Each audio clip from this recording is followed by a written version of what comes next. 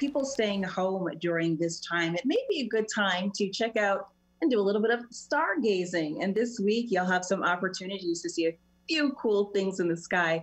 Joining us live this morning is Derrick Pitts, the chief astronomer with the Franklin Institute, to tell us more about what we have this week. Good morning, Derrick. Thanks for taking time to be with us this morning.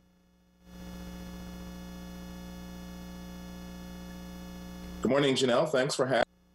All right. So we've been hearing a lot of talk about a supermoon that will be appearing tonight. Can you tell us a little bit about the science behind this and what we'll be able to see this evening? Sure, Janelle. Obviously, people have been seeing the moon over the last couple of nights. The sky has been clear. But this evening's moon actually is what's called a supermoon, meaning that because the moon is a little bit closer to Earth, its orbit around the Earth at this particular point brings it to its closest point, not just for the month, but the closest of the close points of the year. This is the closest one of all. And so people have adopted the term supermoon because it's a little bit closer than it usually is. Now, it's not a whole lot closer. It's about 7% closer, not a whole lot, but it will appear a bit larger and a bit brighter. I'm sorry, it'll appear 7% larger and 14% brighter.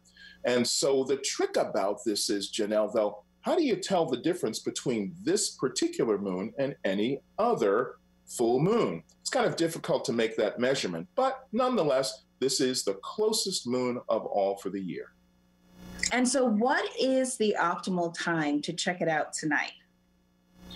Well, the optimal time to check it out is as soon as it rises. And in fact, you'll get the biggest effect of what looks like a very large moon if you watch the moon as it's rising over on the eastern horizon just after sunset.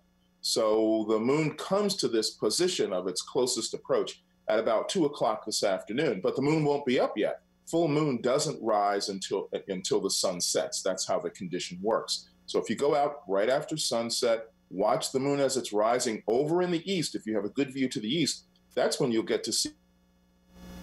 All right, so that's always neat to see. For those of us who are up the moon early, looking as large as it can, next to other objects known size on the Earth, then what happens is it looks really big.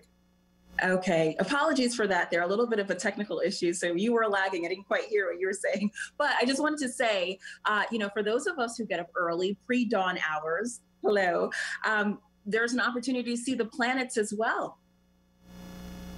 Yes, there are 3 bright planets over in the east in the morning at about 5:30 in the morning. The largest one you'll see is Jupiter. To the left of Jupiter will be Saturn, the ringed planet of the solar system. And a little bit further to the left and smaller is slightly rosy colored Mars. So you can see all 3 of them in a line, and you'll be able to watch them all through the next 7 days as they sort of change positions in the sky. So good to view in the morning if you're up that early. All right, that's always neat. And we know that the Franklin Institute is closed right now, like so many institutions are, but people can still catch up with you and learn about astronomy. Tell us a little bit about night skies at home. Yes, since we're all at home and looking for things to do, we're now doing a program, Franklin Institute, of course.